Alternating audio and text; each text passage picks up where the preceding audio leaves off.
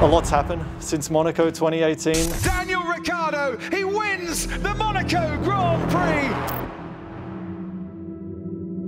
So to be back here in this moment, I think that's why we love the sport. It makes all those crappier days worth it. And into each other goes Valtteri Bottas and Sergio Perez as the McLaren spun round with the Ferrari as well.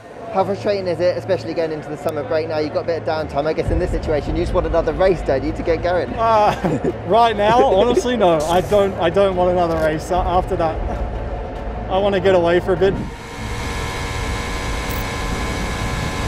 Daniel, it's P5. You're not going to like this. You're 6 milliseconds behind Lando and 29 milliseconds behind Verstappen. Okay, yeah, you're right. That sucks. Good stuff though. Obviously, when you see you're like, what, 200ths from third or something like that, like, yeah. It's so small, it's just frustrating. These small gaps don't like me, but all right. Cheers, guys. I'm hungry. I want it, and I'm ready to go, just for me.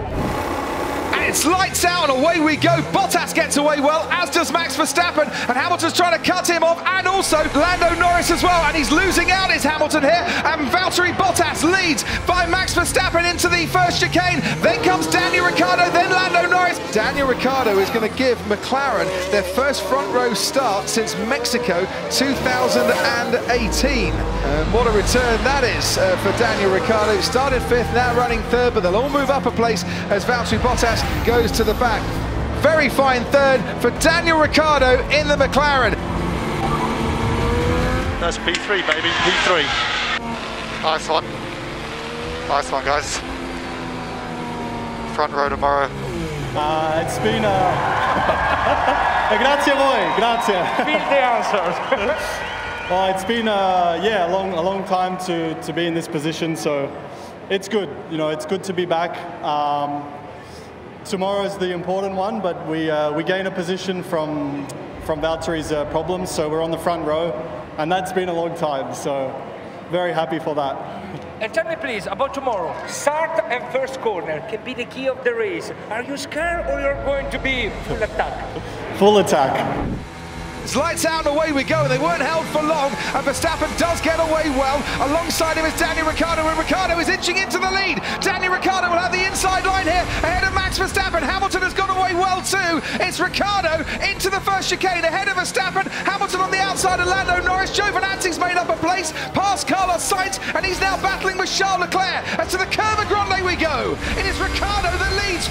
He left Red Bull, he went to Renault, he's gone to McLaren, he's going to get the victory now. It's McLaren and Ricciardo that win the Italian Grand Prix.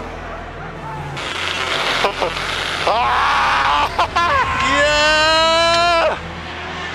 He won! But he did it! Yes! Yeah, boy!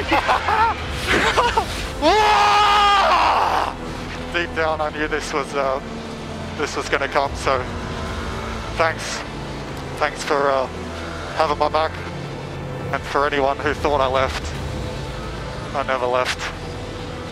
Just moved aside for a while. Thanks, guys. Daniel Ricciardo triumphant in Monza. The sport is a tricky one. It's not so black and white, I guess, and sometimes you do struggle to find some answers, but I think you have to stay on course and stay true to the course. You can easily get lost as well, but I think, you know, deep down I would have moments of frustration or moments of, you know, dropping my head, but I kind of made a point never to let that last.